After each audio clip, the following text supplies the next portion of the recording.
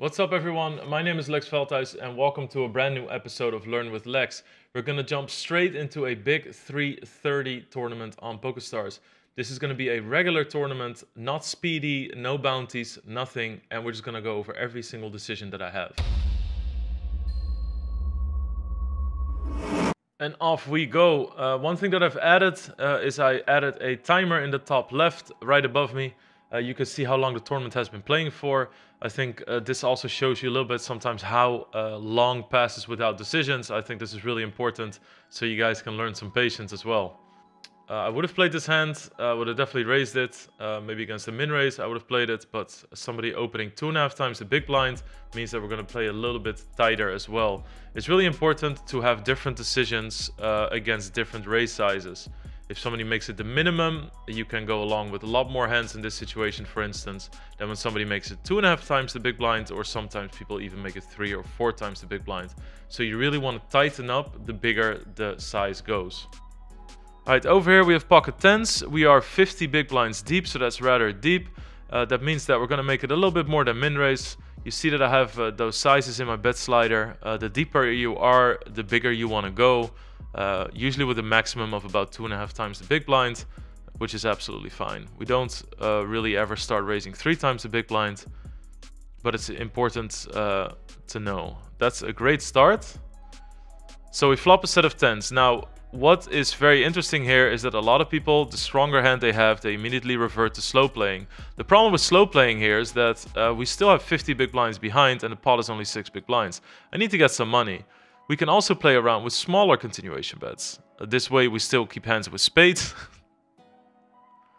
PokerStars Pro, right? This way we still keep hands with spades in, and some hands with a single club in their hand that might want to go for future flushes. Now, we make 4 of a kind. Again, if we check here, we lose the ability to go for all the chips. We don't have to go big, but I still would heavily advise betting. The ultimate goal in poker is with your good hands to win all the chips that you can, to double your stack or to win your whole opponent's stack. You don't get there by checking to the river. Obviously, there are situations, but there are exceptions. And now, we're just going to continue betting. And here you see the pot was 6 big blinds on the flop. We flopped top set and won a 50 big blind pot. And our opponent had 6s. So by betting top set, betting quads when the flush hits there, we still got action on all streets from 6s. This just goes to show that you can still build really big pots by betting your hands. The thing is though, don't just start blasting 80% on the pot, right? We can also start with some smaller bets. Alright, so a few hands have passed. We have ace-jack offsuit. I'm just gonna call this. Ace-jack offsuit is a pretty good hand on the button to call. The more we're earlier in the table, in an earlier seat, the more I would re-raise with this hand because it doesn't play well when a whole lot of people behind you come in. Don't really have anything going for us. I think what's really important is we have cards in our hand that we would love our opponents to have. When people talk about blockers, what they talk about is what you block that your opponent can have. So the fact that I have an ace of hearts means that they don't have ace 9 of hearts, ace 10 of hearts. The fact that I have a jack means they don't have queen jack of clubs, jack 10 of clubs, all hands that are possible raises from there. So the problem is if I have these hands, they can't have them. And that's what I mean with blockers. And when I say that this is a bad hand for us to have, on a board like king 4, deuce of spades, if we want to bluff, the hands that we want to get folds from are exactly ace 10 of hearts, ace queen of hearts, ace 10 of hearts, or jack 10 of clubs. Those are exactly the hands that we want to fold. So having these cards actually just means that it's not a good time to bluff. And that's something that might seem pretty advanced, but once you get a little bit used to that, it gets easier and easier. I'm just going to check this down, and we lose, and that's fine. Alright, so now we have a banger. We have ace, king.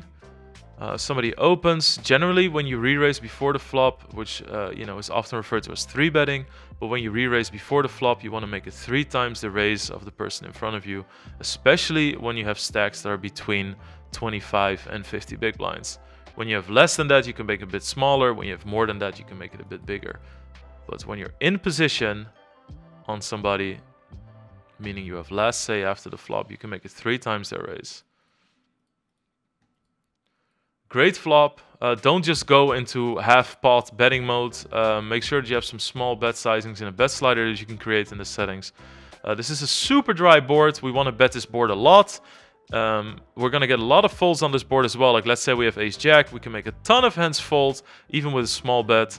So I'm just going to start out with a small bet. They just jam. We insta-call. Not a care in the world. Ace-jack. No outs. Dead. I think this is definitely a very underappreciated area of small betting. When you bet small, you're going to get a ton of folds from hands that really shouldn't be folding, hands that are too strong to fold. But at the same time, sometimes it's like a red on like a red flag on a bull, and people will just jam like that. Like he had no equity, no outs, just puts in 40 big blinds, absolutely stone dead. Over here we have ace-6, so first of all we're going to check how many big stacks are there. Everybody's relatively big, so we're going to make it a little bit more than the min raise or the 2.05 that we do. This is always one of the first things that you check when you scan the table. Ace-6 suited is an open from any position when it's up to you first, so we don't really have to think about that. The only suited ace, and this might be a good thing for you guys to remember, the only suited ace that you fold is ace-deuce suited when you're under the gun. All the other aces are plays, and again, that is with the disclaimer if it's not open before you yet, because obviously when there's already somebody in the pot or somebody raising, that changes massively. I'm going to make a small bet. This is a pretty good board for the big blind especially. They're going to have most of the like 5-4, 7-6 kind of hands, but we have some equity, and we can't just assume that they have it. The more people in the pot, the funny thing is, the smaller you can bet. A lot of people think there's a lot of people in the pot, I need to get my competition out, but this person calling will really scare away these two a lot. So you can make it smaller. These bets are very effective. It's also just way too expensive if you just have to blast like 6 or 7 here with every bluff. So your bluffs stay cheap, and when you have your good hands, it's also easier to get paid, because it's very scary if you just fire off 8 big blinds into 3 other players. So you have to be very aware of the perception of what you bet and what you do is to the other players. Okay, so we opened king-queen here. Again, 2.2 times the big blind. We got called by the button and the small blind. Great board for us. Again, what we want to do here, when we're with multiple people, we can actually bet small. A lot of times people think the more people, the bigger you have to bet to weed out your competition. But that's false. It works a lot better for bluffs because people are scared anyway when you're with 5 people in the hand. People are going to assume, oh, somebody else will have a king. You hear that all the time. Coincidentally, also, when you try to value bet with your strong hands, you get more action when you bet small multi-way. It's also easier to build big pots because if both people call the pot already grows a lot more than if you were to be 1v1. So keep in mind that with more people in the pot, you can still bet small. Don't just start firing off because you want to get rid of hands. Because all you do is get rid of the really weak hands and you keep the really strong hands in. So you're going to end up in the same really messed up position. Over here we have pocket jacks. We're going to make it 3 times the raise, which is what we do when we re-raise. I just want to note that this is not why it's called a 3-bet. A 3-bet is because this is the 3rd bet. You have the big blind, which is the blind bet. The raise is the 2-bet, the 2nd bet. This is the 3rd bet, and that's why they call it a 3-bet. Take it down. We would have obviously gone to war on that hand. Hand is good enough. All right, so we're going to raise ace-5 suited. We raise any suited ace on any position if it's not open before us. Very easy. So we're still relatively deep. So I'm just going to make it 2.2. We hit a 5. I'm going to bet small for some protection. Again, we don't have to bet big when we're with multiple people. A bet like 2.5 will get rid of more hands than you could count, because if this person has a hand like ace-jack, he might, ace-jack, king-queen. Normally they could come along and you want those hands out, but now they have 2 people behind them and they think, I don't want to play with so many people. I'm not going to fold. They could have spade draws. They could be bluffing. I also have 5 outs to improve. That's obviously the best card to improve on. We're going to check again, though. And that's going to be a very easy call. They did have spades, and they make a straight. So this really goes to show as well that people will have flush draws there, and, that it's not always going to be an insanely strong hand. Alright, so we're really short here now. We have 11 big blinds and somebody makes it the minimum. We have to call 1 big blind for a pot of 4. These are the positions where people play the weakest hands, so we're definitely going to call along. Might seem very counterintuitive.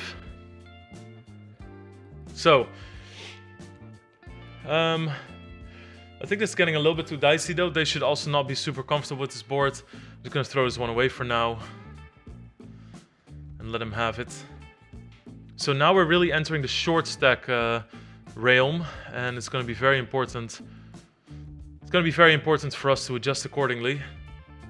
Playing too tight as a short stack really means that you're just going to bleed out most of the time. If I were to bust, I'm just going to keep finding some tournaments for us to play. Tournaments with a similar structure. So, you know, regular tournaments, no bounties, no turbos. Just a regular tournament. It's not as much about doing a tournament from start to finish, even though we will sometimes.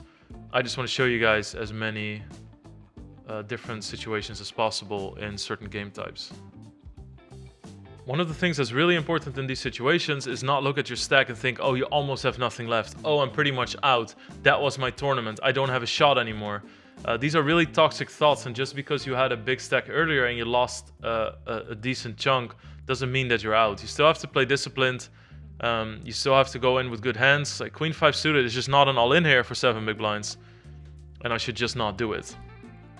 You just have to adjust to a new situation, and you can still win the tournament with a stack like this, but not if you throw it away playing some wonky hands. Obviously, 6.5 big blinds are going to be good enough with an ace, so we're going to get those in.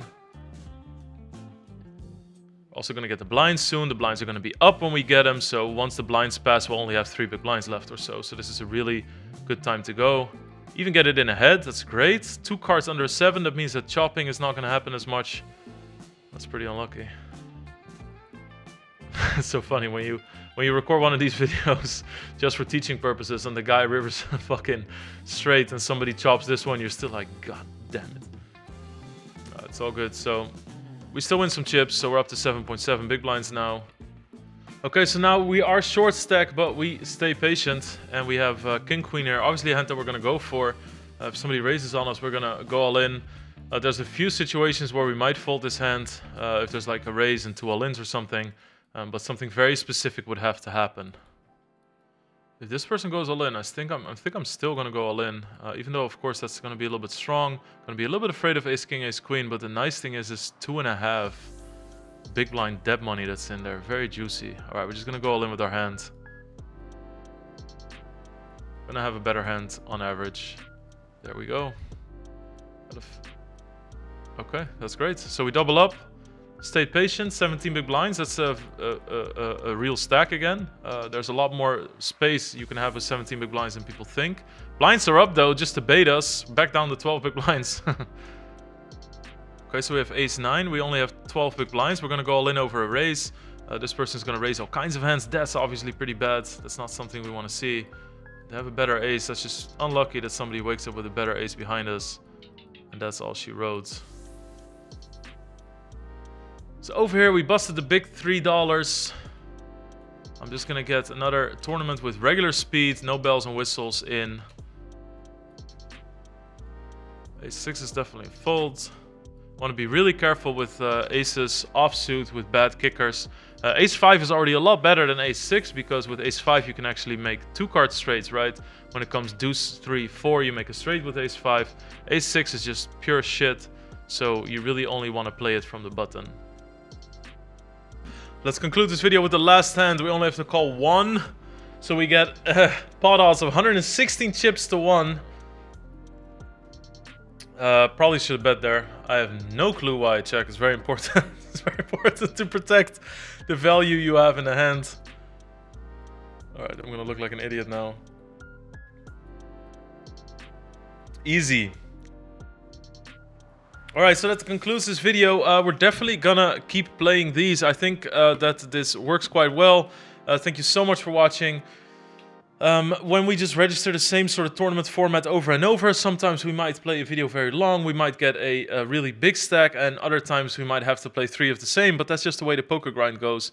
I really hope you enjoyed that. Make sure to like and subscribe, and as usual, I read every single comment, so let me know what you think of the video series, let me know if you'd like to see some adjustments, and also let me know what you like, because then we can do more of the same. So, see you guys next time, and thank you very much for checking out another episode of Learn with Lex.